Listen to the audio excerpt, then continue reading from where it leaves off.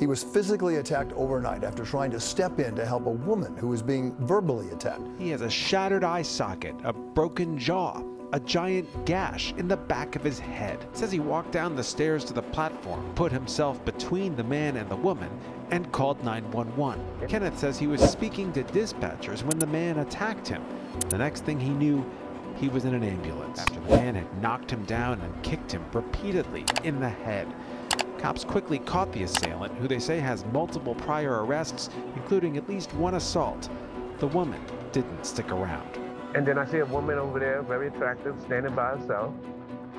And then all of a sudden this guy appears and he starts yelling in her face and waving his arms in her face. And I'm like, yo, like, what's going on? Is he getting ready to hit her or something? And like, where's he at? I said, he's coming at me right now. He's walking towards me with his, intent.